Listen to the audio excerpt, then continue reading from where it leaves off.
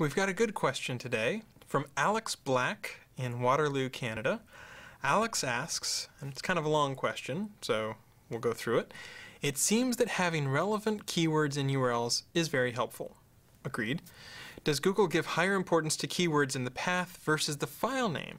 For example, example.com/tools/hammers/acme-metal-pounder or example.com/tools-hammers-acme-metal-pounder.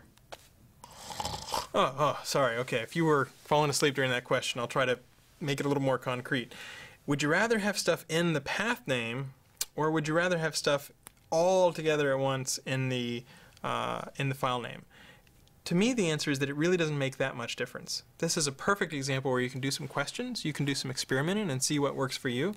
Think about it like a user, though. A user would probably prefer something like tools, category is hammers, type of hammer is Acme Metal Pounder, whereas a lot of users, especially savvy users, if every single thing is in the file name, if the file name is tools-hammers-acme-metal-pounder, that can be, it can start to look a little spammy. And it's not that we have some factor that says the more hyphens you have, the worse you are automatically.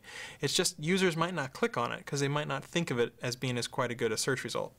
So if there is a clear sort of delineation of categories where you can have stuff in the path, I would probably, just for user experience, go with the path. As far as search engine ranking, I'm not sure that there's really that much difference between the two. But you might want to be a little careful because of the user experience of having a really long file name that's just stuffed with hyphens. People might not like it if they see dash, dash, dash, dash, dash, dash, and so they might not click on it.